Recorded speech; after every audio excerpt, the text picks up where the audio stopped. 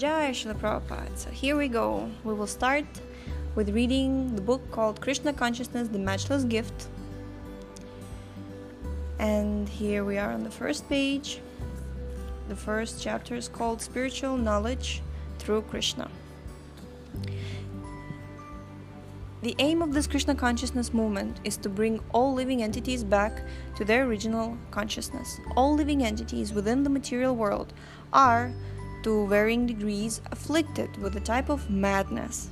This Krishna consciousness movement aims at curing man of his material disease and re-establishing his original consciousness. In a Bengali poem, a great Vaisnava poet has written, "When a man is haunted by ghosts, he can only speak nonsense." Similarly, anyone who is under the influence of material nature should be considered haunted, and whatever he speaks should be considered nonsense.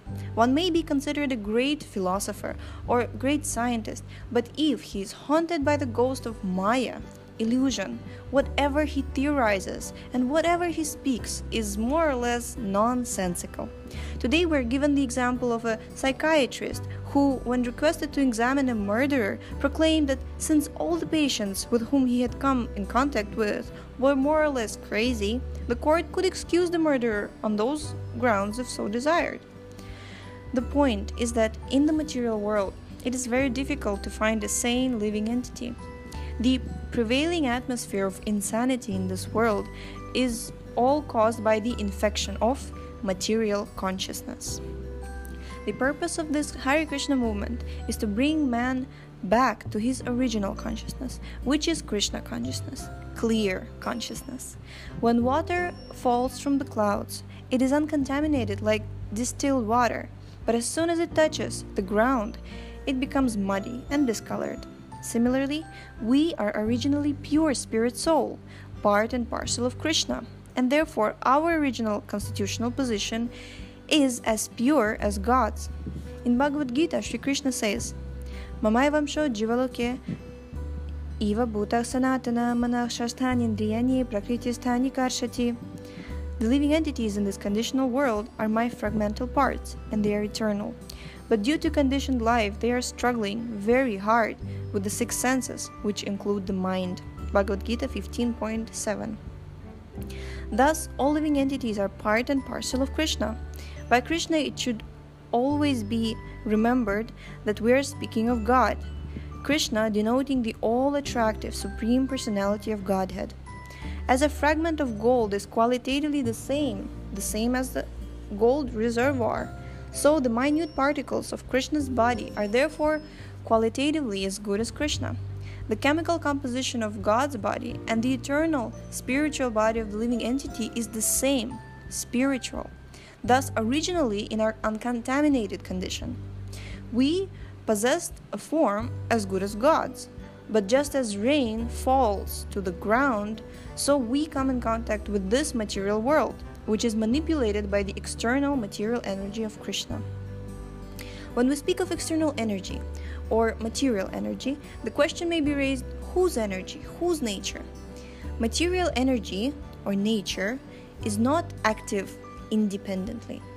Such a concept is foolish. In Bhagavad-gita, it is clearly stated that material nature does not work independently. When a foolish man sees a machine, he may think that it is working automatically, but actually it is not. There's a driver, someone in control, although we sometimes cannot see the controller behind the machine due to our defective vision. There are many electronic mechanisms which work very wonderfully, but behind these intricate systems, there is a scientist who pushes the button. This is very simple to understand. Since a machine is matter, it cannot work on its own accord, but must work under spiritual direction.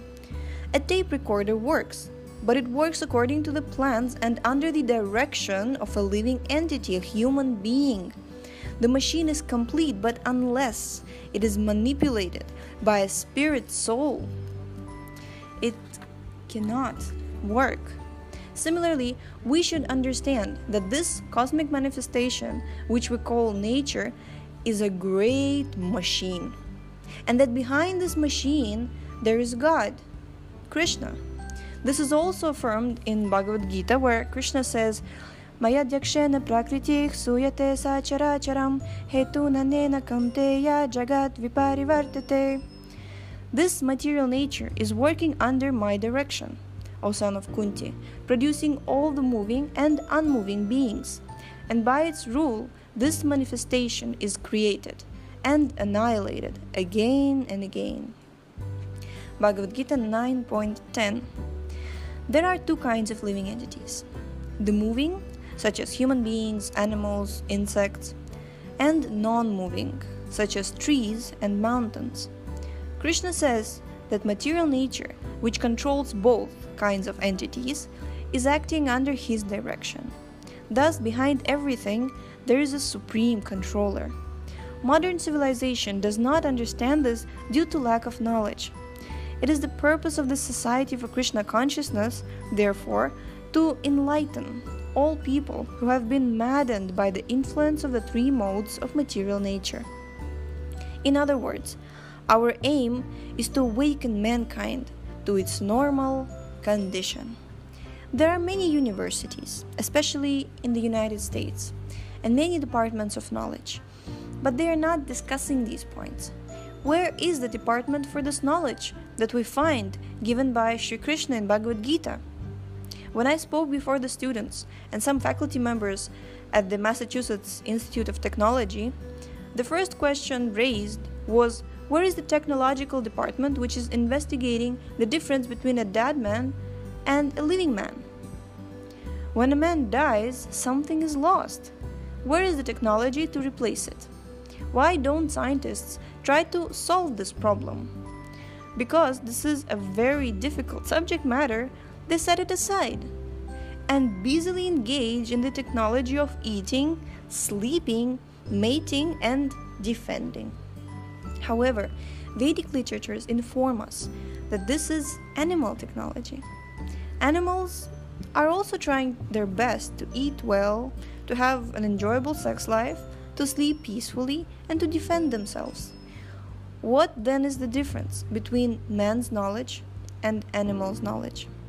The fact is that man's knowledge should be developed to explore that difference between a living man and a dead man, a living body and a dead body.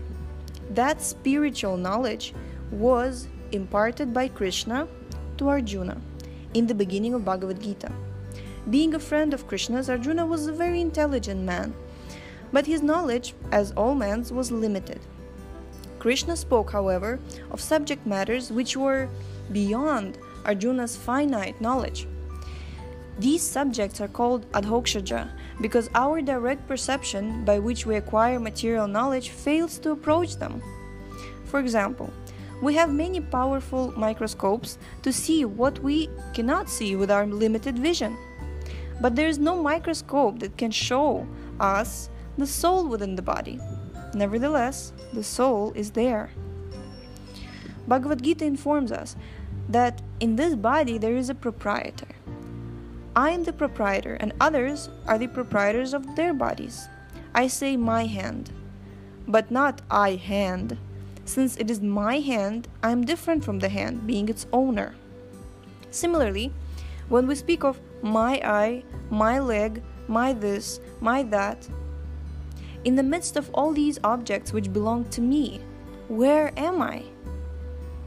The search for the answer to this question is the process of meditation. In real meditation, we ask, where am I? What am I? We cannot find the answers to those questions by any material effort. And because of this, all the universities are setting these questions aside. They say, it is too difficult, a subject.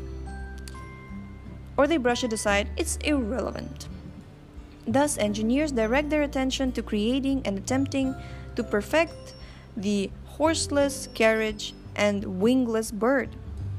Formerly, horses were drawing carriages and there was no air pollution. But now there are cars and rockets, and the scientists are very proud.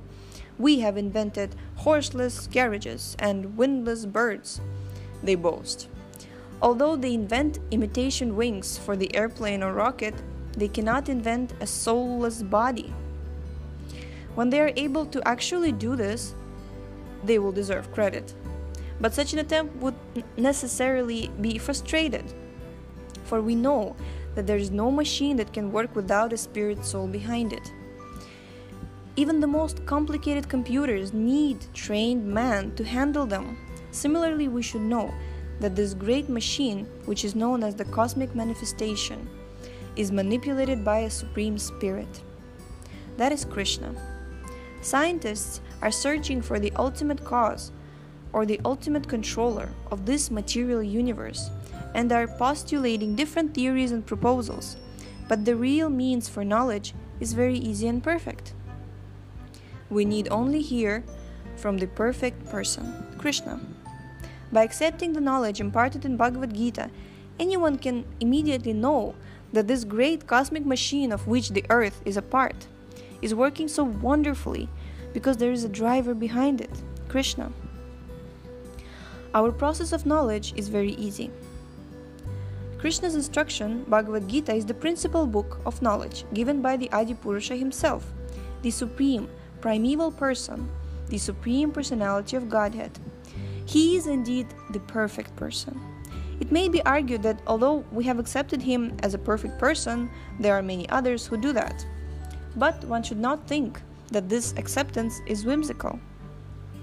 He is accepted as the perfect person on the evidence of many authorities. We do not accept Krishna as perfect simply on the basis of our whims and sentiments. Hare Krishna. No, Krishna is accepted as God by many Vedic authorities, like Vyasadeva, the author of all Vedic literatures.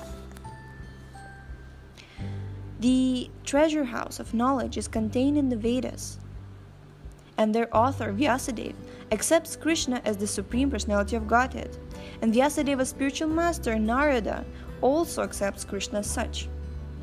Narada's spiritual master, Brahma, accepts Krishna not only as the Supreme Person, but the Supreme Controller as well. Ishvara Parama Krishna. This is from Brahma Samhita 5.1. The Supreme Controller is Krishna. There is no one in the creation who can claim that he is not controlled. Everyone, regardless of how important or powerful, has a controller over his head. Krishna, however, has no controller. Therefore, he is God. He is the controller of everyone, but there is no one superior to him, no one to control him, nor is there anyone equal to him, no one to share his platform of absolute control. This may sound very strange, for there are so many so-called gods nowadays.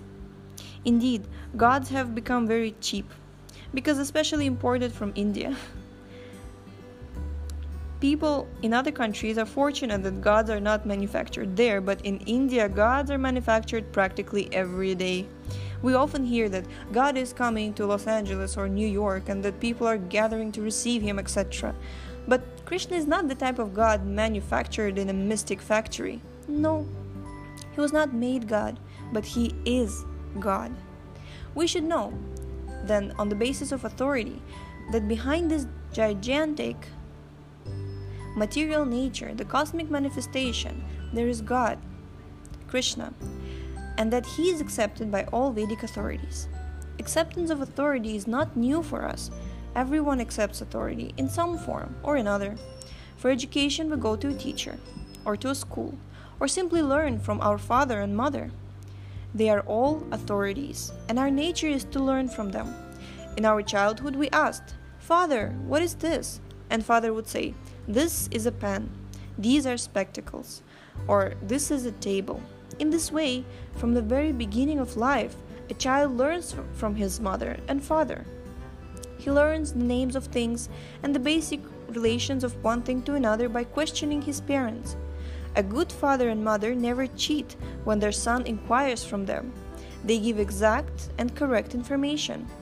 Similarly, if we get spiritual information from an authority, and if the authority is not a cheater, then our knowledge is perfect.